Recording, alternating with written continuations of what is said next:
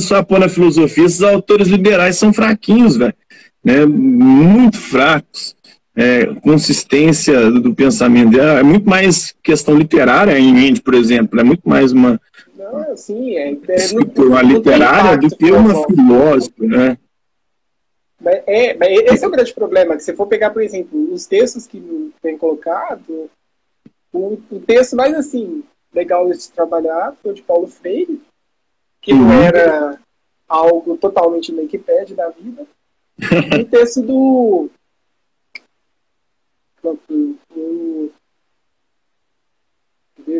Thomas Sowell também, que a gente tem bastante hoje em dia. Isso, Não, o Thomas Sowell não pode ser considerado filósofo, cara. Aí os caras confundem, bagaça tudo, mano. O cara é da economia, ele tem muita coisa massa, interessante, o Sowell, mas ele é economista, mano. Tem um professor, né, na universidade, que é o deles, que ele escreve altos livros do Thomas. Sim, eu tenho até a coleção dele, né? Breves lições, eu tenho os livros tudo que já foi lançado. Eu tenho da Rand, do Hayek, do Sowell, ele vai lançar agora do Hope, eu tenho. Mas esse que é o negócio, que o aluno vai procurar, ele vai achar esses textos, ele não vai achar outra coisa, porque não é tudo que fala. Então, esse que é o problema, a gente está esquecendo às vezes da base da filosofia, o que é a filosofia, que, mais além, claro, também do dia a dia, do nosso cotidiano, e está transformando ela em algo banal, entendeu? Mas pegar alguém que escrevia alguma coisa que agora e falar, pronto, esse aqui agora é um filósofo renomado da contemporaneidade. Então, um grande problema. Sistema educacional também, que transforma Hume, por exemplo. Hume, quem que é Hume? Aquele que fala do hábito. Então, assim, pega Sócrates. Sócrates só busca a verdade. Então, conhece a ti mesmo. Nem é do Sócrates essa frase, né? Conhece a ti mesmo. É do oráculo de Delfos, cara. Só reproduzir ela. Assim, coloca um negócio que é oráculo, que era toda uma questão cultural, o deus Apolo, como a frase de um filósofo, que você pega a República, por exemplo, de Platão. República de Platão, ele colocou lá que aquilo era um experimento para não morrer igual Sócrates. Porque se ele coloca que aquilo lá é o que ele achava certo, ele ia acabar morrendo. Então, limita as pessoas. A base curricular do ensino médio, ele limita os alunos a conhecer realmente. É uma aula por semana, agora mudou, né? Mas continua a mesma coisa. São 3 aulas no ensino médio, né? Agora tem 2 aulas no segundo ano e uma aula no terceiro. Antigamente era uma aula em cada ano do ensino médio. E aí fica complicado pra caralho, velho. Com uma aula você vai trabalhar como? Não tem como se aprofundar. Então você tem que passar o trem bem por alto. A gente aqui pega mais uma perspectiva, eu e o Adriano, no Frigide, uma perspectiva mais histórica. Eu gosto mais de trabalhar a história da filosofia. Tem gente que prefere temas, outros problemas, né? Tem outras possibilidades, outras perspectivas.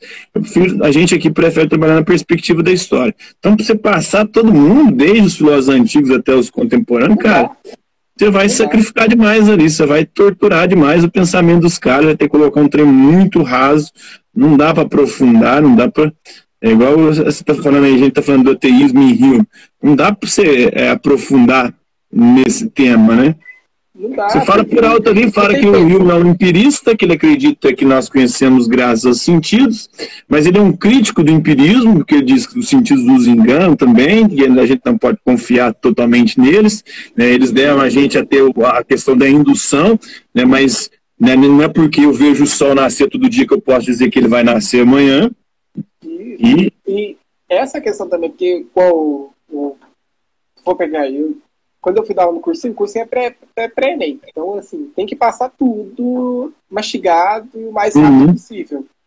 Mas o que eu sempre falei para o aluno, se você pega a base histórica do filósofo, você já tem 50% dele.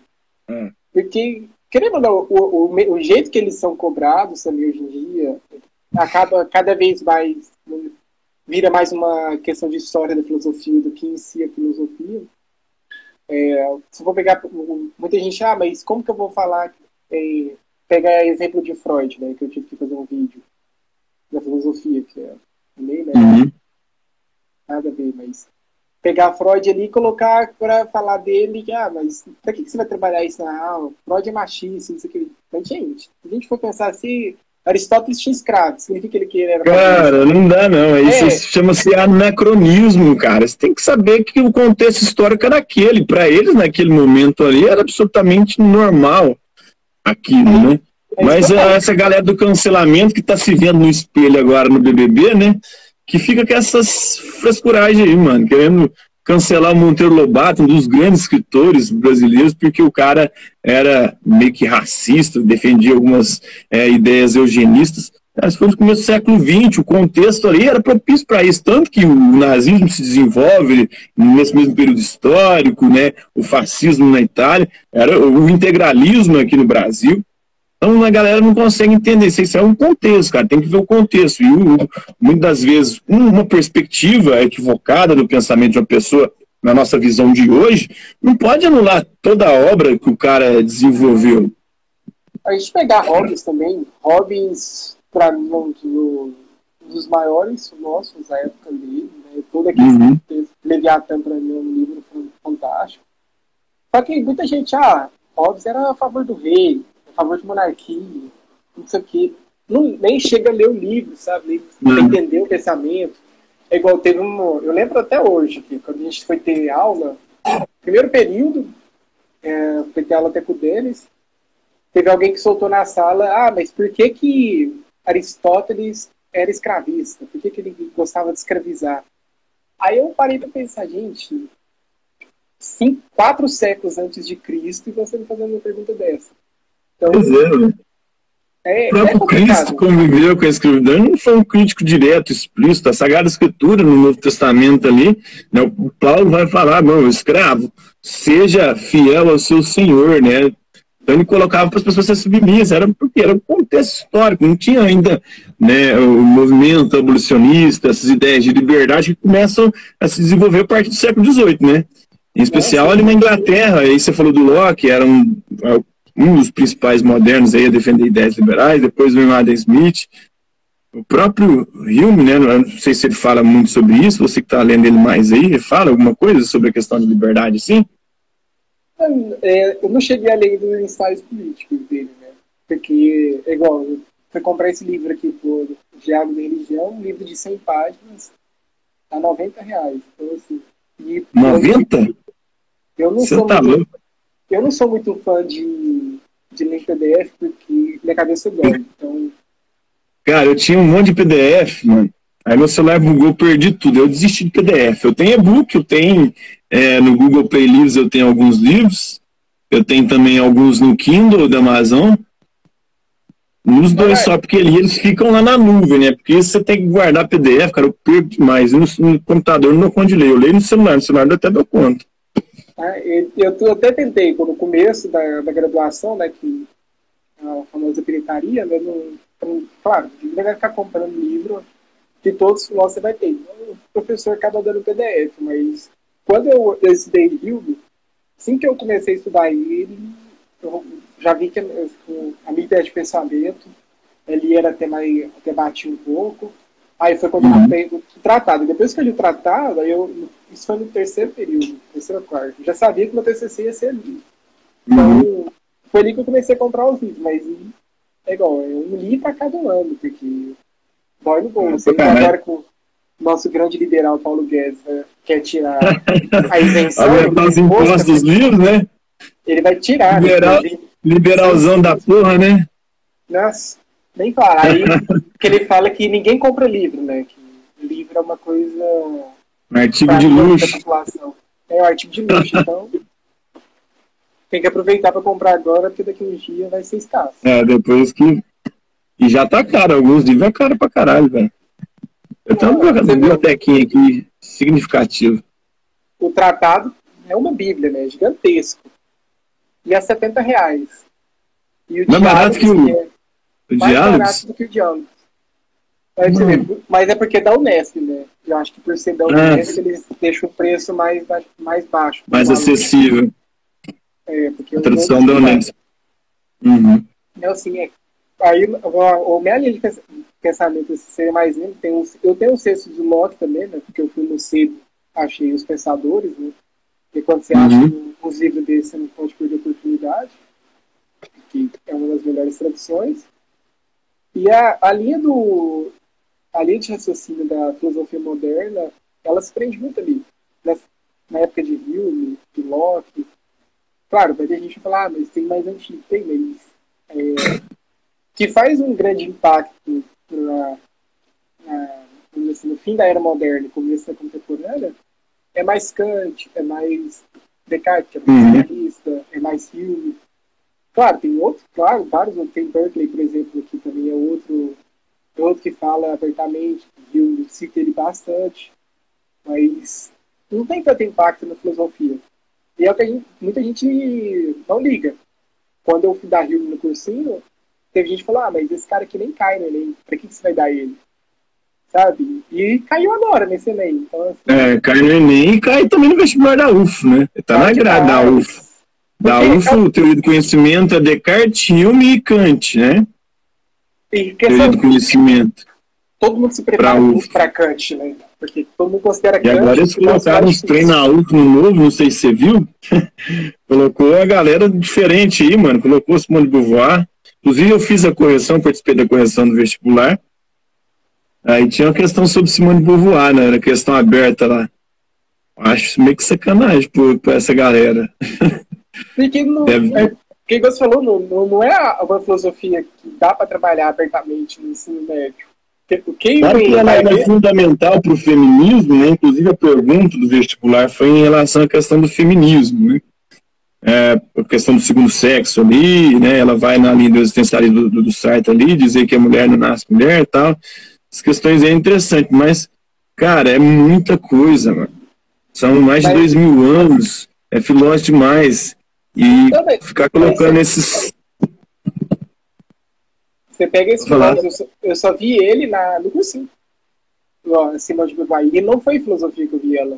Eu vi ela na aula de sociologia. Ciências sociais, feminismo, movimentos sociais. E só ali mesmo. Sim. Então, é uma coisa que é escassa, principalmente para os alunos, porque questão aberta na UF é muito difícil. Eu lembro quando eu fiz vestibular lá em 2016, ou 2017. Acho que eu tirei... Foi 5 na prova de filosofia. Eu não tinha feito ela totalmente no ensino médio, não tinha feito cursinho, chega na prova aberta, é uns temas que você não conhece, então é difícil para o aluno. A nota média foi 12 em 40, velho, na questão que eu corrigi. Era 40 pontos a questão. A nota média foi 12. Bem baixa. A galera não consegue desenvolver muito, não. Até porque ainda foi a Simone de Beauvoir que foi colocada para esse, exclusivamente. Até então não tinha. Né, os filósofos contemporâneos que trabalhavam, que estava lá no edital pro vestibular, era Sartre, né, o existencialismo Sartre ali, Nietzsche, Hegel, Marx. Acho que é esses mesmo. Mas é igual na era moderna. Você coloca a teoria do conhecimento... Você não vê o aluno estudando Hume e Descartes. Ele vai estudar quem? Kant. Porque ele tem... É o famoso Vargas, a história, né? Todo mundo estuda da era Vargas. Nunca cai. É igual Kant. Todo mundo estuda Kant e nunca cai. Por quê? Porque o Enem é mais foda nesse sentido, porque aí não coloca esses caras e coloca o Norberto Bob, por exemplo. Caralho, velho. Não tem nenhum livro de filosofia do ensino médio que trabalha o Bob, cara. Acho que nem na universidade, só em pós-graduação, só mestrado, doutorado, pra você trabalhar o cara. Então aí coloca o Bob lá, fala, puta que mil pariu, mano. Você quer destruir com os moleques que tá fazendo bagulho ali, ué. Mas é um grande erro também da parte que faz a prova não conhecer também o ensino médio, porque assim, talvez no ensino em particular, os caras ainda vejam um pouquinho, porque tem mais aulas por semana, porque tem mais tempo, tem um conteúdo já programado. Mas o ensino estadual, a gente sabe que não dá tempo. E até por cima, você vai montar, você pega esse nós, é até difícil para você trabalhar, cara, porque como você vai dar aula de alguém que você nunca teve contato no ensino médio, não vai ter contato na graduação, porque duvido muito que algum professor vai trabalhar aí. Graduação mais os clássicos, né, cara? São clássicos. Aí, eu lembro que quando eu fiz o vestibular, caiu uma questão de Maquiavel. Eu zerei É, ela. Maquiavel clássico, né? E foi uma questão de Maquiavel. E ela foi difícil. Na época. Inclusive a Gabriela vai falar de Maquiavel, eu acho que semana. Sexta-feira, eu acho. Eu e a Gabriela. E Maquiavel, eu vi ele assim só na graduação mesmo. Foi quando a gente foi ver política. Aí os três, né? Os três contratualistas, mais Maquiavel de brinde, né? Que vocês falam. Mas são questões muito mais complexas. Igual caiu uma questão do Hume para o aluno explicar a origem da ideia, né? Vamos dizer assim. O cara não vai saber escrever, porque vai pensar, mas ideia em Hume? Como assim? Por que eu vou falar disso? Você pega Descartes. A questão de impressão e ideia dele, né? Isso. Toda ideia vem de uma impressão, né? Não existem ideias. Eu até falo com meus alunos que é interessante isso, porque tem uma história do Aleijadinho que pediu para ele fazer um leão, né? O leão da tribo de Judá, que é um símbolo bíblico. Aí para ele fazer uma escultura do leão. E o Aleijadinho nunca tinha visto um leão na vida. Né? Então, se ele não teve a impressão, não tinha como ele ter uma ideia de leão. Como é que ele vai fazer um leão? Tentaram explicar para ele como é que era um leão. Aí ele fez a partir do que explicaram para ele. Isso é um macaco, velho. Tipo um livro, cara. E é isso. Aí eu pego o livro para falar isso no livro. Você pega, por exemplo... O livro fala disso, né? Ele fala da própria Jerusalém, né? Da Jerusalém dourada, de ouro, com cristais de rubi. Você nunca viu isso? Você nunca olhou? Aí, assim, eu nunca vi uma muralha, por exemplo, do mundo de ouro com cristais de rubi. Mas você consegue imaginar isso de acordo com o que você já conhece. Então,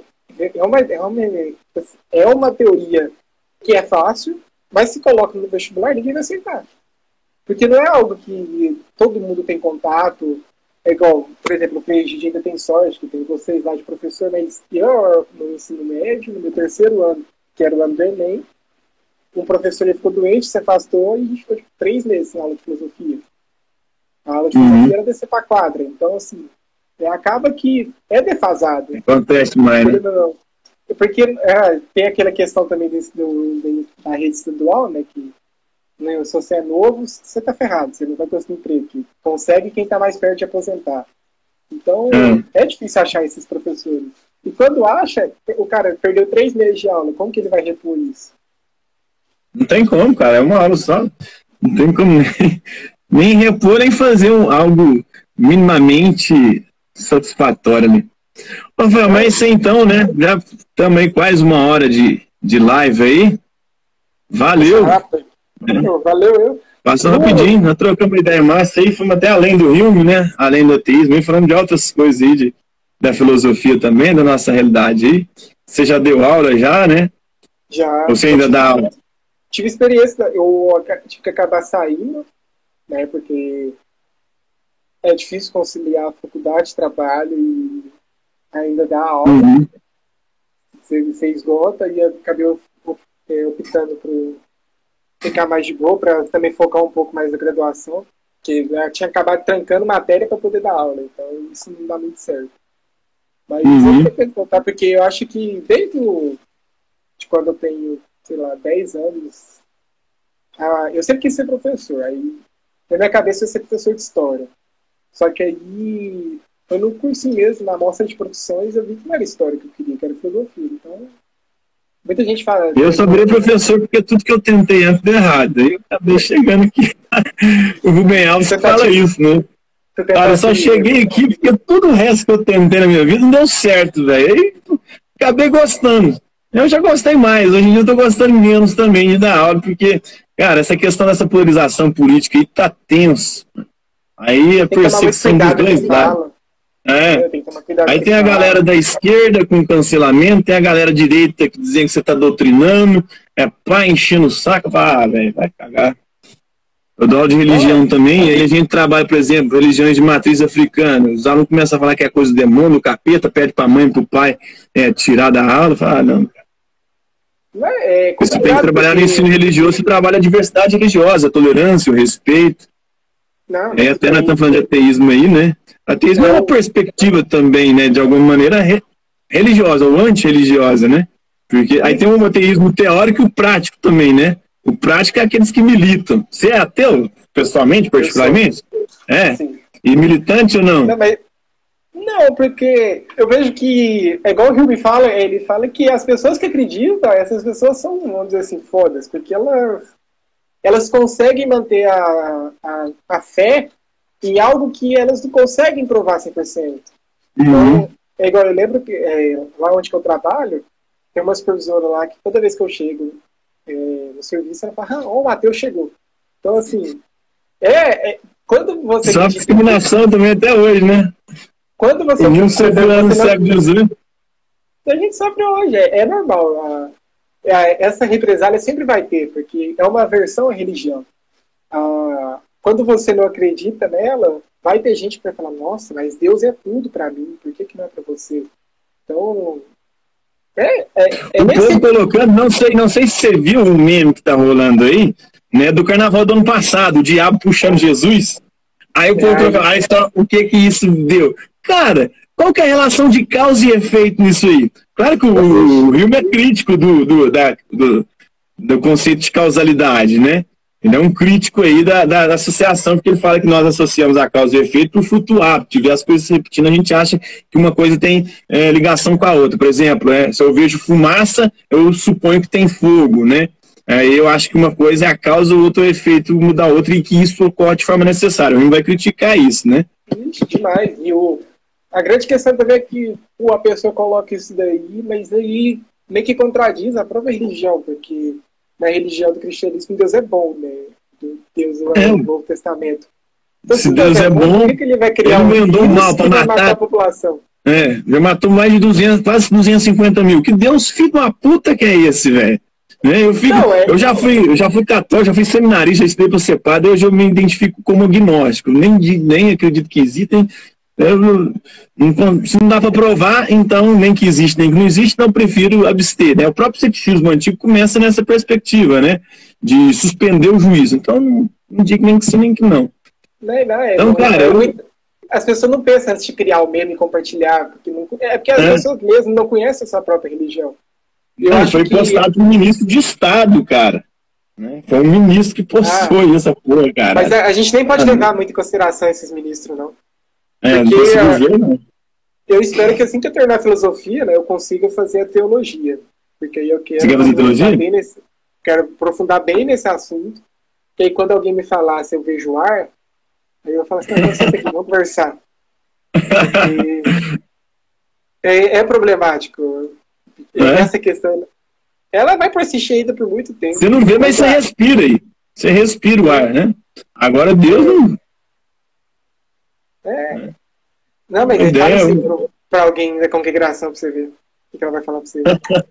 Os evangélicos hoje em dia estão muito fortes, e provavelmente o Brasil, a partir de 2030, vai ser de maioria evangélica, né? Os católicos geralmente são mais moderados. Agora essa galera neopentecostal aí, de Igreja Universal do Reino de Deus, é mais complicada, é mais tensa, e tem uma visão mais da teologia da prosperidade, que vê um Deus muito mais como alguém que vai fazer você enriquecer, ter saúde, uma vida boa, cara. Ser mais punitivo também. Mas sem querer criticar a própria religião, mas quanto mais o protestantismo avança, mais a sociedade regride. Igual a gente regrediu muito com a católica, que a Igreja Católica colocou fogo em Alexandria, né? Então, imagina o tanto de coisa que a gente perdeu. Então, a gente regrediu com a Igreja Católica, e agora que ela quietou, né? Não tem mais tanta influência, outras religiões estão tendo essa influência. Então, quanto mais tempo a gente fica com a religião, mais a gente é barrado, menos a gente acredita na ciência e mais a gente retrocede. Então, essas crenças aí, né? É o que a gente orando aí para poder curar do Covid, gente do céu. Procura tratamento, eu estou acreditando em esse kit. Esse uma coisa absurda. Da cloroquina aí, né? O coquetel do Bolsonaro aí. Cara. E é absurdo, porque Hume ele fala isso, que a religião ela é uma versão à ciência. Eu já vi muita gente, né? Muita gente religiosa, que eu também, eu fui coroinha, eu fiz crisma, estudo, e tem muita gente religiosa no meu Facebook, no meu Instagram, e eu vejo muita gente falando que a religião e a ciência andam de mão dada. Assim, não anda, nunca andou. Não, Mas a pra gente alguns sim, colocar tem gente moderada, tem gente massa, saca? Eu conheço, como fui seminarista, conheço alguns padres massas. Um padre amigo meu chama Padre Márcio, né? O cara tem doutorado em psicologia, o cara tem umas críticas pesadas à própria religião, algumas perspectivas. Mas nem eu acho sempre, cara. O grosso, o povão mesmo, ele tem uma visão muito rasa da religião, né? Igual essa visão aí. Cara, de que Deus é esse que teria, então, para castigar o carnaval, porque fizeram, né, o diabo... só o carnaval, né? Aí fudeu com o carnaval, fudeu foi com o mundo inteiro, maluco. Mandou, né? Eu fico me questionando, um sujeito vai e perde o avião vai e cai. Falou, graças a Deus, Deus me livrou. Mano, Deus te livrou e matou 200 que estavam dentro do avião, seu filho da puta. Né? Que merda é essa, caralho? Né? Que Deus é esse? É desse jeito. Só pra livrar você, você é tão especial que ele livrou você e matou 200 que estavam dentro do avião, mano? Que loucura é essa? Que Deus é esse que você acredita? Se esse Deus eu prefiro que coisa porra, mano. Mas é o que eu brinco, porque tem muita gente fala assim, você não acredita em Deus, o que você acredita então? Eu brinco e falo assim, não, eu acredito em Odin então, vamos falar assim. Odin, Zeus? Porque os caras ficam te enchendo o saco pra você falar em quem você acredita. E eu acho que o problema nem mais hoje em dia não é mais o problema dos líderes religiosos, porque eles não têm muito mais influência. Quem tem influência mesmo é a massa. Porque é igual, você pega gente fazendo passeata, que eu moro aqui perto da Anselmo, fazendo passeata na Anselmo a favor do Bolsonaro, falando que as aulas têm que voltar já, que a cloroquina tá aí. Então, assim, as pessoas duvidam da ciência, acreditam no cara. E ele ganhou. A grande premissa do Bolsonaro que fez ele ganhar a eleição é aquela do Brasil acima de tudo e Deus acima de todos. Entendeu? Então, quando você é um candidato e você usa religião, você vai pegar esse povo. Muita gente Spinoza falou disso, né, no Tratado Teológico Político. A religião, historicamente, ela sempre foi usada como instrumento de dominação política, né? Sim. Ela é usada, os políticos, principalmente na disputa pela conquista e manutenção do poder, eles usam a religião para poder ter o controle das massas do povo ali. Já tinha germes disso no pensamento do Spinoza ali, né? Religião da ignorância global geradores aí, mas é dessa forma. Hume mesmo não critica assim, diretamente, mas ele fala que o problema da sociedade é a gente colocar a religião acima da ciência e assim, de coisas que você prova. É igual você pegar a vacina e falar se a vacina é 100% eficaz contra casos graves. E a minha mãe falar, por exemplo, que não vai usar a vacina porque o Bill Gates quer matar os velhos. Entendeu? Então... Primeiro, o Olavo de Carvalho soltou isso em janeiro do ano passado, cara. Ele falou que o vírus tinha sido criado em laboratório pelo Bill Gates, o vírus do coronavírus, o Covid-19. O Olavo de Carvalho é tão maluco, velho. Ele tem uns doentes mentais, uns retardados, que fica seguindo esses caras.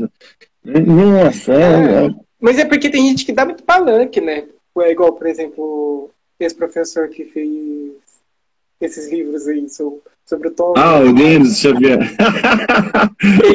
Ele passou um filme. Aqui, rapaz. Tem esse dinheiro me prendendo. Ele tem esse caralho do Platão, Aristóteles, cara, que ele manjava ali, vai inventar de defender o liberalismo, cara. Não, a questão não é nem defender o liberalismo. Aquele filme do Olavo de Carvalho, Jardim das Aflições. Ele passou na escola, né? Passou no sentido de liberdade de expressão, até concordo, saca, esse trem, mas ver uma perspectiva crítica, cara. Né? Não, mas a gente tem que ver, cara. Porque esse cara tem influência pra caralho. O Olavo de Carvalho tem influência pra caralho hoje em dia no debate público, cara. Infelizmente, demos voz pra esse maluco, né? Então, eu fui nesse dia que ele passou o filme. Eu tava lá no anfiteatro, né? Eu vi o filme lá e esperei o debate. Você assistiu? Não assistiu o filme, não, velho. Eu queria ter assistido. Não assisti até hoje. É interessante, é uma coisa... Tem nada interessante, assim, é a vida do Olavo, só que ele sofreu represália, que ele é um coitado. Romantizada, né? Não mostra as merdas que ele fala, não. Não. Aí, o que é o problema? O problema é as pessoas que foram assistir o filme e quiseram lá, que o deles, ele abriu a palavra para todo mundo falar. Aí subiu um cara lá de fardado mesmo, do exército, falando que se dependesse dele, ele ia marchar com com o pelotão dele lá na UF para tirar os comunistas de lá, sabe? Então, assim, é muita coisa absurda que acontece. E muita gente não, né? Vou colocar praticamente todo o auditório bateu palma para isso. E muita gente... É complicado, porque o filme, o Olavo, ele no filme fala muito mal do comunismo. E o povo começou a subir lá, falar que a UF estava se perdendo, que só tinha drogado. O comunismo, de fato, historicamente, fez muita merda, né, velho? Não, sim, ó. É porque o povo não... Mas tem também uma galera da faculdade, da universidade, que fica defendendo essas merdas, cara. Não dá pra defender de forma absoluta, tem que ser igual o Will mesmo, tem que ser cético, cara. Né? Porque não dá pra fechar totalmente com o liberalismo, mas também não dá pra fechar com essa esquerda maluca, não, velho. Essa esquerda identitária, a esquerda comunista, caralho, velho. É só merda que eles produzem. O que acontece? Aí teve um outro episódio também, né? Que foi quando a gente foi pro anfiteatro pra ele passar um filme sobre o nazismo se o nazismo era de direita e de esquerda. Então é muito, muito problemático a questão da filosofia e o rumo que ela tá tomando. Porque a gente tava pegando assim, ó, quem faz filosofia é drogado e é comunista, entendeu? É o nosso estereótipo. É igual quando eu tava na sala de aula, teve um aluno que me perguntou se eu já tinha comido pão com maconha, porque eu fazia filosofia. O brisadeiro, então, já comeu um brisadeiro, já? Os amigos meus foi naquele boteco ali no posto ali, que era o posto ali da UF. Como é que chama aquele? Onde que era o posto ali, você sabe? Tem um boteco ali? Fez um boteco lá, agora no posto. Estava tomando as lá, uma vez os caras levaram uns brisadeiros lá, rapaz, eles ficaram loucão lá. Então o povo tem essa imagem, né? De fato acontece, existe isso na faculdade, sim, mas não é toda a universidade, né, cara? E não é filosofia, porque, gente, isso é uma coisa que a filosofia era muito estigmatizada por causa do pé de jambolão, né? A galera fumava maconha pro caralho ali, né? Mas era a galera de outros cursos que ali, né, velho? De história, geografia. É muita coisa. Então, e é foda porque, às vezes, alguns acontecimentos, né? O povo falar que aquilo ali, ó, o cara... Ou ele é de humanas, o cara, ele tá fazendo isso aqui porque... Então, esse é o grande problema. Então, por mais que, igual... tem grandes professores na universidade e tudo mais, eles têm que ajudar o aluno também e